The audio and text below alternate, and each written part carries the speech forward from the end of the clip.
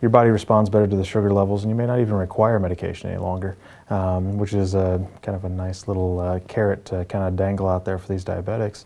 If they do what they're supposed to, sometimes you get off the medication. It makes it much nicer for them.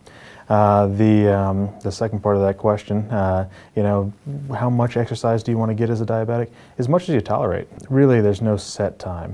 Whatever you're comfortable with, and anything that you do is going to be helpful. So I typically don't quote a specific amount of time during the day. If you do read up on it, it'll say 30 minutes a day cardiovascular exercise, but really anything they get is good.